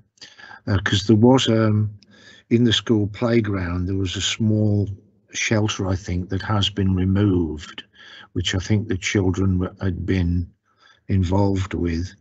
Could I just make the point that it might be worth keeping some dialogue about any changes that occur to the property in this interim period with the community, if you know what I mean? So that certain things aren't done that maybe they wouldn't want to be done, if you know what I mean. I'm not talking about the building itself, more the area around it, I suppose, if you get the point. Yeah, I don't know about that particular issue, convener, so I can't really say anything very helpful on that front. It may have been removed for, you know, good reasons around health and safety, whatever. But I mean, certainly whenever something is happening to a building which is going to, you know, make an impact, or that the community is going to notice or be concerned about, we always try to let, you know, interested parties know in advance, but that's not always possible. Yeah. Do you know anything further, Lee, on that point? I'm afraid not, Convener. The only information I'm aware of is that following the building condition survey, which is mentioned in the report, there have been some incidents, I believe, with some low-level vandalism and other damage to the property, which may have an impact on the costs of redevelopment, and may also be issues which community members would be interested to know about, but of course are as a result of anything the council has done. Okay. Anyway, I think we see the recommendations in the report. I mean, are we content? I think, Richard, were you thinking of moving that we move the paper as it is? Yes, Convener. I would like to move this paper. I think it's important that we protect our local communities throughout the whole area. Blaringgon sits in a little peninsula that has Clackmannanshire to the north and west, and Fife to the east, and it's lost many public buildings, including within my term in the council, the Blaringgon School. Immediately after that loss, we had discussions about, you know, trying to protect it as a community asset, and I'm glad this paper has come forward and given a clear opportunity and a clear roadmap on how to achieve that. And the news coming out that the Development Trust is reasonably along the way to get set up, which will give a mechanism under the Community Asset Transfer Programme or other option that's set out within the paper. So I'm happy to move this and feel it's a fair and the right way to go to try and protect one of our communities. Okay, I'm happy to second that, Richard. Are we agreed as a committee to the motion and seconding of the recommendations in the report? Agreed. Agreed. Okay, thank you. Now, item 7. I'm conscious of time, so we'll try and be as quick as possible. Item 7 refers to the coordination of planning and management in the Lomond and Oakle Hills. This item was proposed by me to stimulate discussion on making a recommendation to Council on engaging with neighbouring councils and the Scottish Government on the principle and funding of proposals to improve coordination of planning and management in the Lomond and Oakle Hills, including but not limited to the extension of the Lomond Hills Regional Park to include Loch Leven and the establishment of an Oakle Hills Regional Park. Committee members should have the background documents, Oakle Hills, a special place, and a briefing note on the coordination of planning and management in the Oakle Hills. These were prepared by Drew Jamieson and have been circulated. The first version was 2013, updated in 2016. It requires a further update, and basically was created with the support of Friends of the Oakles as an advocacy and awareness raising document circulated to selected policymakers and stakeholders who might be able to promote the well-being of the Oakle Hills, which are incredibly popular hill area for walkers. And the briefing note was created together with Friends of the Ochils in 2019 as an assessment of options, following participation in the 2019 review of regional parks, organised by the Scottish Campaign for National Parks and the Association for Protection of Rural Scotland, whose council I'm on. So the basic point Drew was making is, taken together to form part of a wider discussion is the best approach. There was also an email from John Mayhew of Rural Scotland, basically he was outlining the new sort of climate now from the Scottish Government in terms of their shared policy programme and impetus behind national and regional parks and possible funding therefore. So that's the background to this item. I understand there's support in Kinross for exploring with neighbouring authorities the possible creation of a regional park in the Ochils and extending the Lomond Park to Loch Leven. This cannot happen without the cooperation of the neighbouring authorities. There are other wards involved of the council as well, and funding from the Scottish Government. We realise that. So the intention of making a recommendation to council is to kick-start that process, given this new impetus from the Scottish Government's shared policy programme. It could also have the other benefit of addressing the loss of the local landscape area for Rumbling Bridge Gorge by seeking to include that part of the Devon within the park boundary if we were successful. So I'm wondering from the reading of the documents whether you support us taking this further, but perhaps before I ask for comment, I wonder whether Peter Marshall, whether you might want to say something on what I've said, because I know we've discussed this before. Yes, thank you, Convener. Can I presume from your comments that the briefing note I was asked to prepare wasn't circulated? I haven't seen that. Right. Okay. It was prepared by one of the team, but if I can maybe make some comments regarding it. Yeah. Of course. Some of it, I think you'll probably be aware, but regional parks are a focus on recreation. They are, set up in legislation under the 67 Countryside Act, which has been updated in 81, but not, subsequently been updated. I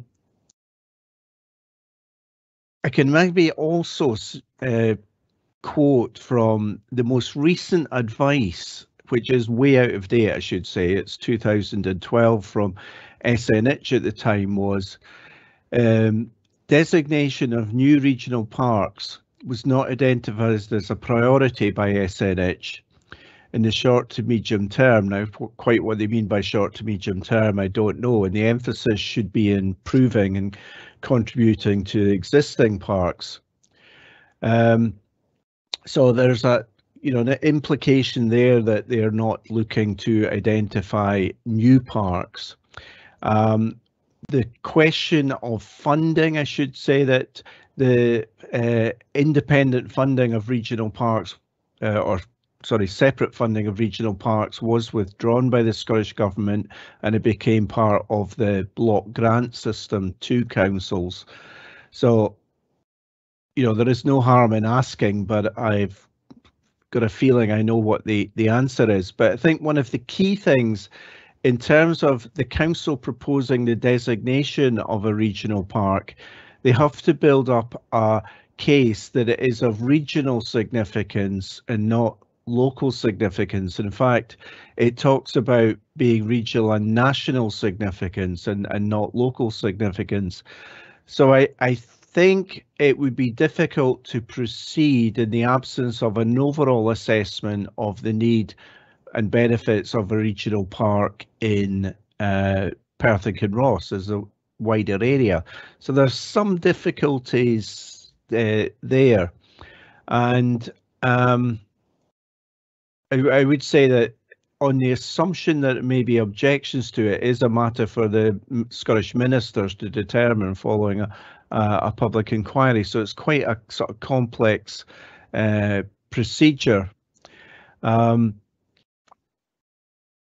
The other point in terms of your comments regarding the boundary, I wonder if the suggestion that it should include Loch Leven would immediately raise objections from Nature Scot, who, as the managers of the National Nature Reserve, local members and community members will be aware they have shied away from promoting Loch Leven as a recreational resource on the water.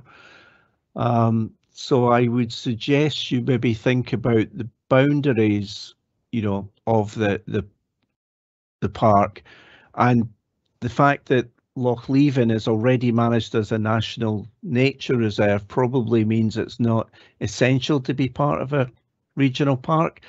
So there are complications in that, and we can share this note, you know, which goes into more detail from what I've said. So I'm happy to try and answer questions. If I could just come back on it, Peter, just for a moment. My concept was, as far as the Lowlands was concerned, was purely the landfall from the hill area down to the edge of Loch Leven, right? Predominantly in the Portmoak CC area, not the whole of Loch Leven. That's the first point. The second point is, I know what you say about SNH in 2012, but the new Scottish Government shared policy programme with the joint administration specifically states belief in the important role regional parks have in protecting Scotland's landscapes, restoring our environment and opening up access to quality greenscape. And they also talk, they actually state agreement to increase the amount of funding available to improve visitor facilities, safety measures and access opportunities, including in existing regional parks and potentially new ones. Now that is an email from Rural Scotland of the 24th of November last year. So I think we've moved on a bit, and all I'm trying to do is engender some discussion about the potential for improvements in these two areas, without involving neighbouring authorities to see what their views are. We're not going to get anywhere, and we're not going to make any progress at all. We know that it may not go anywhere, but all I'm suggesting through this potential motion to the full council is that we explore the options. That's really the spirit of this paper, Peter. I've got a couple of comments in the box, but are they relating to this item? Andy Miller, were you wanting to comment? Yes, thank you, Convener. Just very quickly, because I'm aware of time is passing on. Any impetus on this should be embraced. I'm 100% behind it, and certainly the PCC is. Based on the initial discussions that we had prior to the setting up of the committee, this is precisely what we believe the Kinross committee should be getting involved in. A holistic approach that involves all of the relevant community councils that obviously that we're talking about here. I think that you know, we have a fantastic resource. I think particularly, I know you've talked about Loch Leven and the reasons why some organisations may wish to exclude them, but I think it should be included because we have the Heritage Trail that is a fantastic resource that passes through several community council areas. You know, and I think that it can be managed within that. So I'm all for including this and bringing it holistically within the realms of, you know, the Roman Hills Regional Park, and bringing it down up to the shores of Loch Leven and including Loch Leven itself. So I'll leave my comments at that. Thank you, Andy, and I'm really grateful for your support. Councillor Purvis, do you want to come in now? Thank you, convener. Yeah, just to endorse some of the comments that you and Andy have made, and I didn't realise there was supposed to be a briefing. So Peter, absolutely, that would be helpful for us to see. But I suppose just to reiterate the point you made about the statement from the Scottish Government as part of their new programme for government, I think the issue is, without agreement from other councils, clearly this isn't going to happen. Without funding, I think if we're all being realistic, given the constraints on local authorities, Perth and Kinross is no exception, that without funding directly from the Scottish Government for regional parks, we will not be able to do this. However, as it seems that there is now an appetite to look at such measures, I think that we should get our foot in the door and say that we are interested, so that if it is something that's going to be explored, sorry, I probably should stop talking. I see there's a point of order. Yes, Richard, you've got a point of order. Yes, sorry. Given that one of Peter Marshall's team has produced a paper on this, would it not be competent just to bring this back, to stop this and bring it back at a future meeting of this committee when the papers can be before us, so that we can see more details on the issues regarding it? Could I just ask, Peter, from what's been said by myself, Port Moxie Seas rep and Councillor Purvis, do you think your briefing note would significantly change our aspiration to discuss at full council engaging with other authorities? Do you think it would make a significant difference? To be honest, if we are just doing an exploratory letter to the government and to, I presume we're talking about Fife and Clackmannanshire. Yeah. And yes, it would be Stirling, Fife, Stirling as well, and other wards in Perth and Kinross, obviously.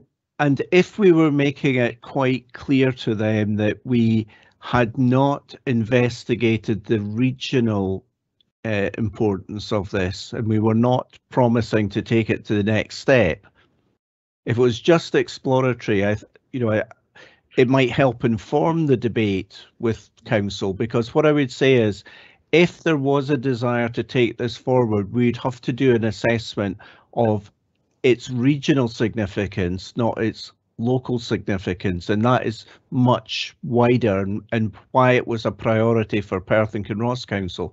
That's a big piece of work. But if there wasn't A, funding from the government, and B, support from the adjoining authorities, it's almost impossible to take forward. So I don't think the note would change it if it was purely exploratory conversations with adjoining authorities. Yeah, that is my perception. What we're trying to do here is kickstart a process to see if there is interest from neighbouring authorities, other ward councillors on the north side of the Ochils, and also the government's perspective on kick-starting the process of discussion on land management in the Ochils. So yes, it would be an exploratory letter, and that would be the spirit of the motion we're talking about. So I think, with respect, Richard, I'd like to move forward on it, but I see Lisa wants to come in with a point of clarification. I think perhaps you've clarified it to a degree yourself, Mike, by explaining that this would be a political motion by yourself, because obviously the decision to pursue any exploration of this would need to be one that would be taken by full council. And so what's actually being discussed here is whether or not the local area committee has an appetite for this to be pursued, and the mechanism for that would be for it to be raised as a political motion at full council, for them to determine whether or not this was something that the council wished to proceed with by way of these initial explorations. So it was just to make sure that we were clear and not conflating the responsibilities of the two fora. Yeah, That is exactly the case. Yeah, Richard, I see you coming in with a question. Yeah, I'd be quite happy, Mike, if you want to move forward. That's absolutely quite happy with that. Just regarding the report that was being prepared, can we still have access to that, Peter? I've no problem with that. I'll arrange. Committee services have a copy if they're happy to send it out. It's not a report, I should say. It was just designed as a briefing note. I think it would be useful information, Peter. And I think basically the point is, if we're agreed to take this further to the full council, if the committee agree that, then we'll obviously have to have background information, you know, on why we're trying to do this, 4 members at the time. So I would like to move that we do that, if the committee is so minded. Do I have anyone to second me on that approach? Happy to formally second that. Just in the interest of time, convener, I'll leave it at that. Thanks very much.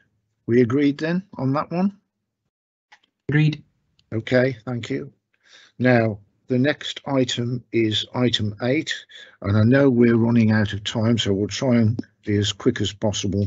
This is on the Kinross Town Centre regeneration scheme, and Vice Convener Purvis, will you take that report, Callum?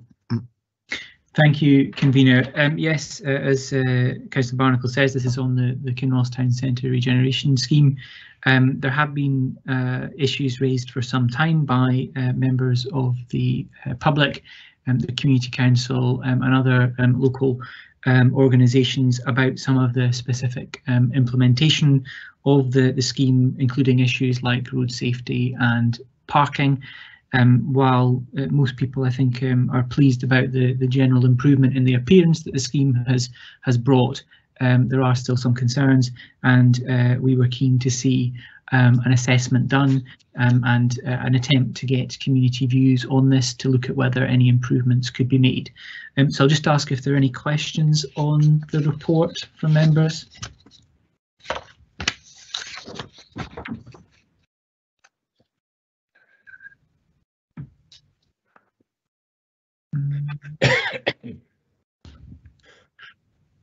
Councillor Robertson. Yes, thank you, Vice Convener. I'm quite happy with the report, and I'm glad it's been brought before us. But there's a number of things in the report, in the proposals, like in 2.4 and 2.7, to bring forward further investigations. Have we got any idea the timescale for that to happen? Because I know for a fact that Kinross Community Council and other elected members have been asking for a follow-up report on the scheme for quite a number of years now, and nothing's happened.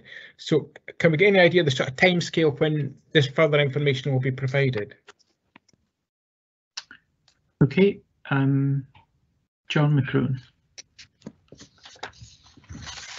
Thanks for the question, Councillor Robertson. Yes, we could do that quite quickly, certainly in terms of views around the use of the space. I'd need to seek a view from Brian Cargill in relation to the further review of road safety, but we could certainly initiate a survey quite quickly in relation to how people perceive the use of the space and potential demand for it. The whole intention is that this is a space that can be used for a variety of purposes, and it would be great to get some evidence and support from community groups in terms of their intention about how they want to use it. Previous analysis in terms of traffic issues suggested that there was limited impacts in terms of road safety, but my road colleagues would need to address that. I don't know whether, Brian, you're available to come in or not, but we can do the community survey quickly. Okay, thanks, John. I don't know if Brian is here. I see him there, yeah. Yes, he is. Yeah, thanks, Councillor. Thanks, Convener, for this. Yes, as my colleague John said there, from our point of view, from the survey side of it, that there shouldn't be a great problem with us pulling together traffic surveys to give us an indication of what the current position is. Clearly, we've got some information from some years ago, so I'd be happy to undertake that remit and delivery of that. There clearly are a lot of other priorities on at the moment, but I would be happy to give you the undertaking that we can do that before the end of the financial year and get surveys carried out. That's for sure. I'm happy with that. The only other thing I was going to ask was there's been particular requests for some sort of giveaway signage to be provided at the junction of Burns Beg Street with the High Street, and I've written to Mr. Cargill about that. Is that going ahead apart from the other work that's going to take place? Brian? Yes, certainly that was looked at. I think one of the issues there, I think, was the actual material where we would normally look to place the road markings. The material itself doesn't welcome road marking material, but certainly the advanced signing, we have the ability to put up a giveaway sign. It was very quickly looked at when we were asked to pull this paper together.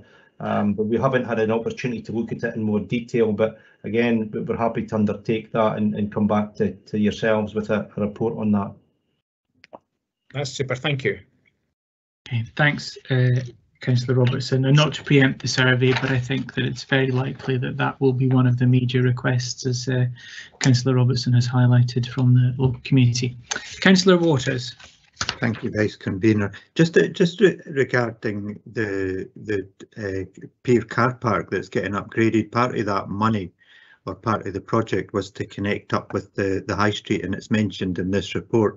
Is there any progress report on where we are with the elements that are within the council's remit rather than down at the car park itself? So the connecting up from the bottom of Pier Road up to the town centre to get that connection between the tourism and the economy on the High Street. Thanks. Thanks. John McCrone, you wanted to come in? Yes, I'm happy to kind of share information on that. So by and large, good progress in terms of the complete delivery of the scheme.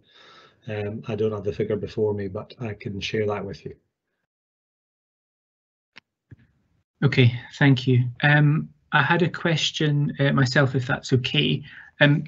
Just on the consultation itself, can I just have some assurance that we will be using both traditional and online means of getting information? Clearly in Kinross, we're very lucky to have the Kinross newsletter, which has a very high readership locally, and I would think that it would be useful to have some form of paper survey done through the newsletter, and certainly that was one of the suggestions that we made previously, as well as I know the council has the online consultation hub, and the road safety team have their own system that I've seen used recently. So if I could just have that assurance, please. John? Yes, no, again, happy to do that. It would be my colleague Emily Queen, City and Town Centre Management Officer, that would be involved. So we will seek to engage with community groups, business groups and residents, and put it out through all channels that you wish us to do so. Excellent, and Emily is local, so that's even better. Okay, thank you for that. Any further questions on the report? No. Okay. I'll ask if there's anyone wanting to move the report. Councillor Robertson. Thank you, thank you, Vice Convener. Yes, I'm happy to move the report, and I think I'll just, if I may, if I can show you this, if it'll come up in front of you. I don't know if you can see it. It's called the Kinross. It's a report called the Kinross Strategy, and it was partly written by a council officer called Peter Marshall back in 1995. And this the Kinross Strategy set out a whole lot of, it was like a local plan for the town of Kinross, involving the creation of a bypass, the upgrade of the town centre, even suggested a thing like a round a loch path. And all the things that were contained within, almost all the things contained within this Kinross Strategy have now been achieved. And as well as moving the report, I think it would be good if circumstances allow that we could have another Kinross strategy, perhaps a Kinross strategy in the years ahead, because I think if you have a plan that you can work to, it might take years to get there, but it's a good thing to have, and all communities could benefit from it. But I'm happy to remove the report just now. Thank you.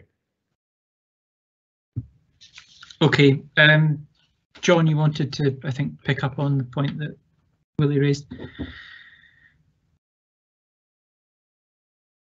Oh, you're on mute. Yeah, sorry, my finger's losing the will.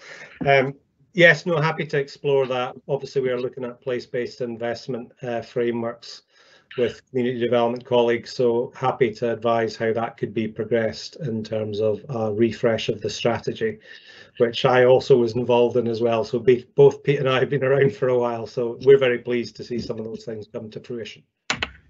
Okay, thanks. And do we have a seconder for Willie's motion? I'm happy just to second that. Fine. Okay, great. Any comments on the report?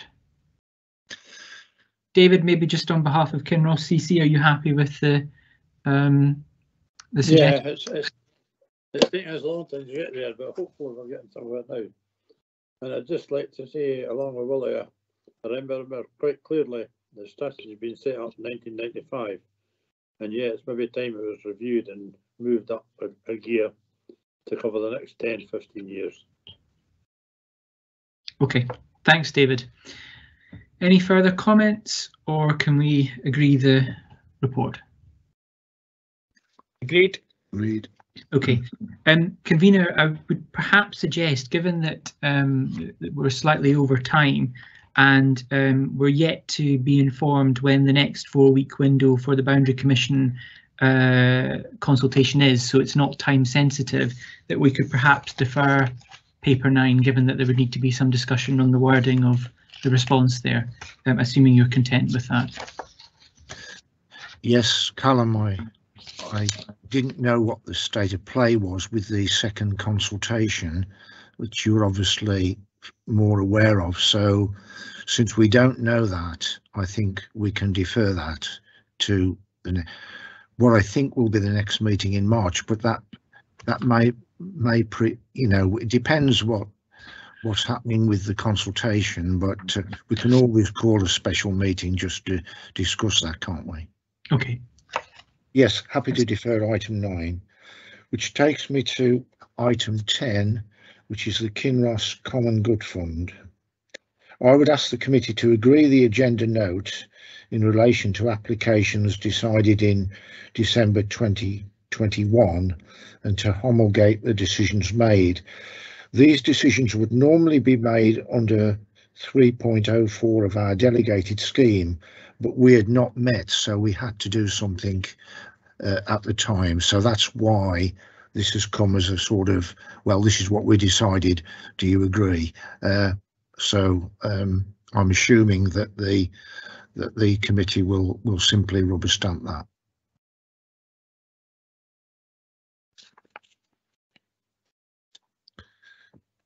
Agreed. Okay. And the item 11 on committee forward planning, I think I was going to ask you, Callum, to run with this, but I think given the time, is it not the case that we were going to agree to meet between this meeting and our next meeting with all committee members to discuss this further? Yeah, I think that's fair. We've got an initial idea from community councils and they've submitted to us the key areas of priority, as have ward councillors, but perhaps as part of an informal development session type meeting, we can meet to work on the forward plan in advance of the next formal meeting in about 8 weeks' time. Okay, well, we'll agree to do that and move on that post the meeting. 1 or 2 people haven't been able to comment, but the point is that we've really struggled to find to meet the time scale of 2 hours, but we've managed it. So that just shows you how important this committee is to the many issues that come up in Kinross Shire. And I would say that I believe that probably our next meeting is likely to be the third week of March, possibly the 24th of March, which is a Thursday, I think, but that will need to be confirmed with committee services. But that's what I think could well be the next meeting of this committee. Okay, I'd like to thank everybody for attending, and I hope you think it's been worthwhile.